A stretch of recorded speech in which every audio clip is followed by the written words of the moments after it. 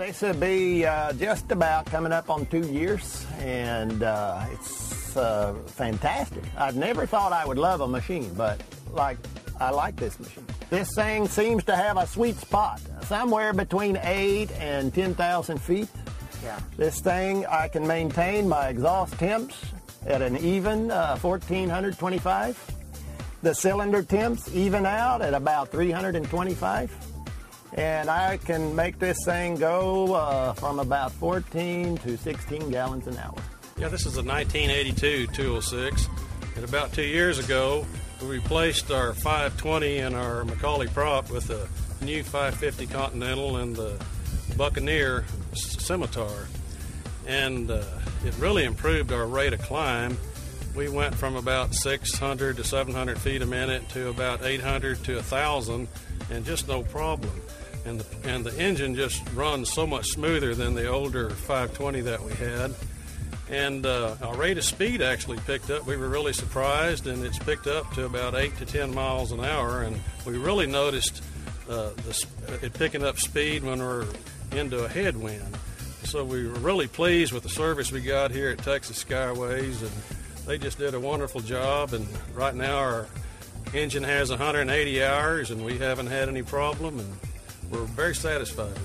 I have a 1962 Cessna 182, and a few years ago we replaced the 0470 engine with the Texas Skyways conversion 0520. The cruise speed increase was about 25 knots, which I think is excellent. I do a lot of aerial photography, so vibration is a big issue, and so this new Scimitar 3-blade prop is very good. Also with the engine we bought the total drain sump, and I used to pay for oil changes to be done in the local shop. Now I change my own oil, and so my only cost is the cost of the oil and the filter. It paid for itself within a year. In the last 10 years, I've had 4 Texas Skyways engines. The performance upgrade is just the best thing for a 182 that I've ever found. We live in Albuquerque at 6,000-foot takeoffs. At half the takeoff distance, the rate of climb is in the 1,500-foot range, which is double what we used to do. In fact, in IFR flying, we have a 13,000 minimum descent altitude, and we routinely had to climb and do 360s to get up, and now we just climbed to 13,000 feet.